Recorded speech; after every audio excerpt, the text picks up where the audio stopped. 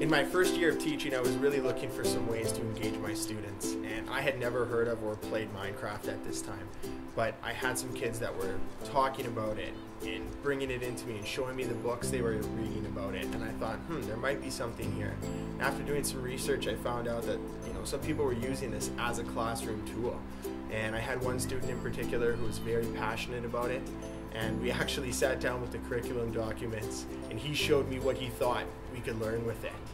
And that student was my expert and started us off on this Minecraft journey. One of the things I really like about MinecraftEdu is that I'm not the expert. I've given it to my students, and they're the ones that set up the worlds, manage the characters, create different activities for us to participate in, and help each other learn. The kids are very excited about Minecraft. It's something that they feel that they're experts in, especially because many adults don't know very much about it. And so they're the ones that can kind of tell you about it, and they enjoy the building aspect of it and the freedom that they have within it. And it's safe, so they're not being told that this is not a safe site, get out of it. It's safe for them to explore within it.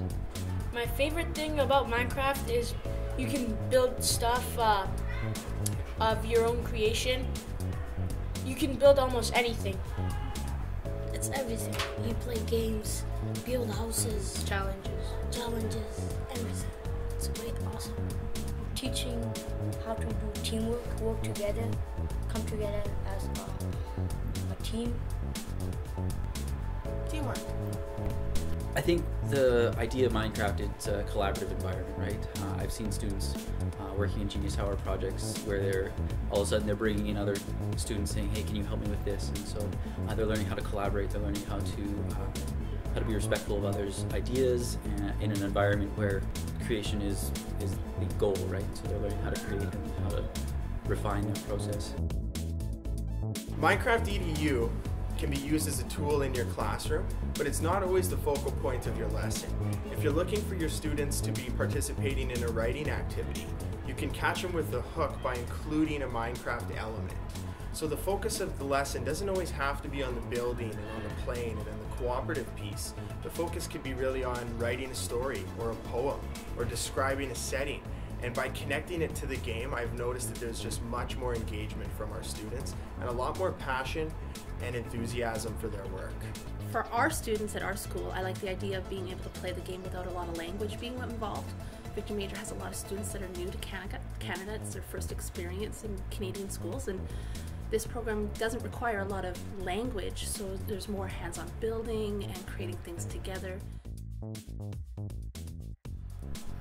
Just because we are expanding our online stuff. Last time we used on paper, now we have iPads to do it, computers. I like the fact that Minecraft offers a virtual world, but the conversation that they're going to have with each other is real, and then talking about the difference between the two and where they need to really use their knowledge of how to treat one another respectfully within that environment and still create something that's, sort of a fake environment, a virtual environment that's sort of fun to build on.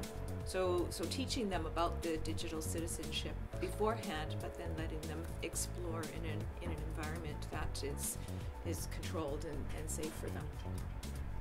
Digital citizenship, like making good choices. Not give your address, not give your last name, your first name, it's okay, and sometimes your age. And listening to their conversations about what their username should be and how they should post online, and talking about the digital citizenship piece that we spend so much time in class on really let me know that they're transferring those skills from our classroom into the real world. And that's very valuable for them moving forward in the rest of their lives. MinecraftEdu works really well inside of a classroom, and I think it's going to really expand to that next level when we can develop some collaboration. So when schools can work together on a project, or when we can have communities working together, or when we can be in MinecraftEdu globally even. One classroom working on a project with the help of another classroom in another community, province, country, part of the world. Constantly moving forward into more of a digital world, and we kind of got to move along with them. So the kids they're already there, so it's time for us to catch up to them and let them show us how we can continue to use this kind of technology. It's fun. It takes more than one try to build something. It's okay to like erase something. You don't have to get first time perfect.